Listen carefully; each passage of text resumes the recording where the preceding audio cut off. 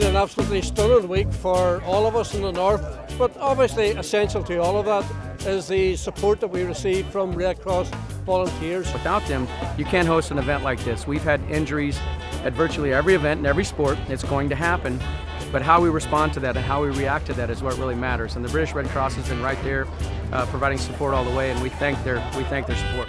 99.9% of people appreciate us because of how hard we do work to make events safe and treating people. I see myself in 15 years still wearing the same uniform, still doing what I do because I do love it so much. Hannah was working at the Workplace and Fire Games today as one of the volunteers for the medal ceremony, and she's taken ill, so unfortunately there's not going to be a great afternoon after all. Yeah, go in the MOC desk and let them know that we're just leaving the hospital.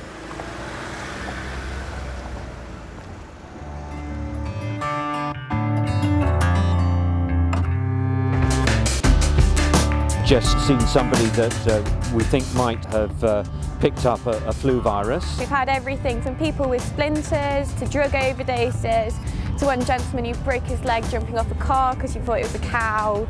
There were some people that came with tent injuries. We've got lots of people who've had a bit too much to drink, and it's just dealing with them and making sure they're okay and they're ready to get back out there and have more fun. We're out in the middle of the countryside here in Glaston Budget near Wymeswold, and we'll be sent off in tag teams. 2 people will go on a shift on a rotation basis up at the various marquees. We got the equipment to be able to administer any first aid, and so the public can turn to us whenever they want. Anything more complicated, we send them or escort them down to this tent.